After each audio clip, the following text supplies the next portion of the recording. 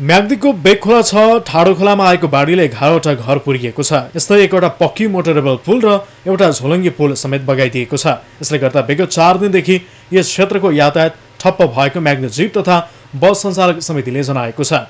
बेगखोलामा आएको बाढीले बेली ब्रिज बगाउनका साथै त्यस आसपासको क्षेत्रमा मात्रै झण्डै 1 किलोमिटर सडक कटान गरेको थियो। बाढी र पहिरोका कारण भगवती 2 बैसरीदेखि बेगखोला हुँदै भिरकाटेसम्मको 11 किलोमिटर सडक पूर्ण रूपमा अवरुद्ध भएको छ। यसैगरी उत्तरी दाना गाविसको गुइठीमा पनि पहिरोले सडक भत्काउँदा यातायात सेवा अवरुद्ध हुँदा यात्रुलाई ठाउँ ठाउँमा गाडी परिवर्तन गरेर आवाजात गर्नुपर्ने अवस्था सृजना भएको छ। सडक अवरुद्ध भई सवारी साधन नचल्दा दैनिक हजारौं यात्रु तथा सर्वसाधारणहरू पैदल यात्रा गर्न बाध्य छन्। सडक अवरुद्ध भएपछि सबैभन्दा बढी पर्यटक कर्मचारी तथा मुस्ताङ आवाजात गर्ने सर्वसाधारणहरू प्रत्यक्ष मारमा परेका छन्।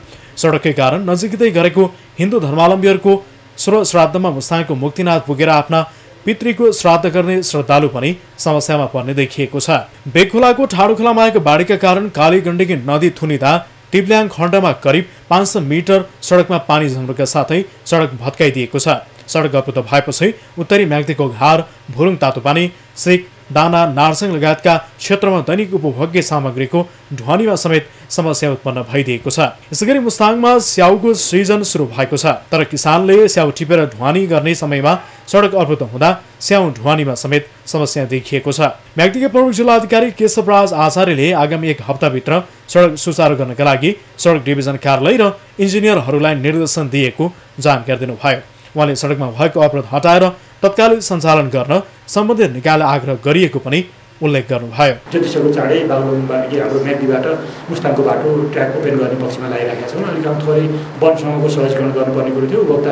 वन उपभोक्ता समितिसँग बसेर हिजो सडक वन र वन उपभोक्ता समितिसँग बसेर मेरै कार्यकक्षमा थोरै हामीले अलिक त्यसलाई कसरी सहजीकरण गर्न सकिन्छ भन्ने प्रयास गरेका छौँ। उत्तरी म्याग्दीको बेगखोला, दवा, घार, सेक, त्यसैगरी भुरुङ तातोपानी, दाना, नार्सङ र मुस्ताङसँग सडक सञ्जाल विच्छेद भएपछि अवरुद्ध भएको सडकलाई मर्मत गर्ने क्रममा भगवती गाविसमा पर्ने सामुदायिक वनको अवरुद्धले सडक नियमित सञ्चालन गर्न अझै पनि 1 साता लाग्ने देखिएको छ। ठाउँ ठाउँमा भाँसेको सडकका कारण नयाँ ट्र्याक खोल्नुपर्ने र त्यसमा समेत सामुदायिक वन र वन कार्यालयले असहयोग गरेपछि उत्पन्न विवादको मारमा उत्तरी क्षेत्रका बासिन्दा परिरहेका छन्। न्यूज 24 टेलिभिजनका लागि म्याग्दीबाट टिभी जर्नलिस्ट हरिकृष्ण गौतमको रिपोर्ट।